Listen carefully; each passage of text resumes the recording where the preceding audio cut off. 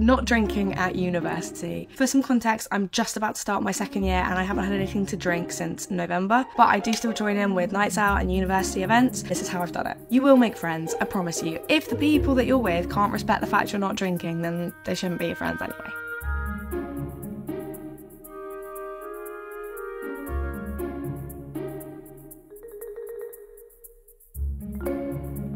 Always be straight up with people. Don't be offended if somebody offers you a drink or tries to get you involved in a drinking game. They're probably just trying to make friends with you, but you do not need an excuse. Just say, I'm not drinking tonight. Or if you don't drink full stop, just say, I don't drink. If you respond first with an excuse, people are going to try and push you on that. If you just say you don't drink, you might get a few questions asked about why you don't drink, but people won't try and make you drink.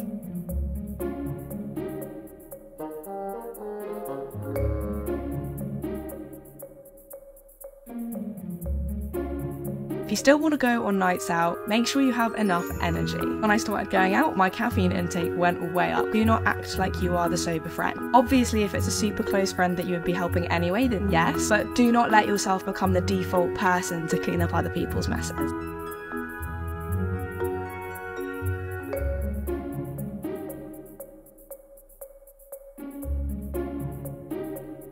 If anybody does make any comments about you not drinking that do hurt you or offend you, remember that they probably wish they could do a night out without having to drink.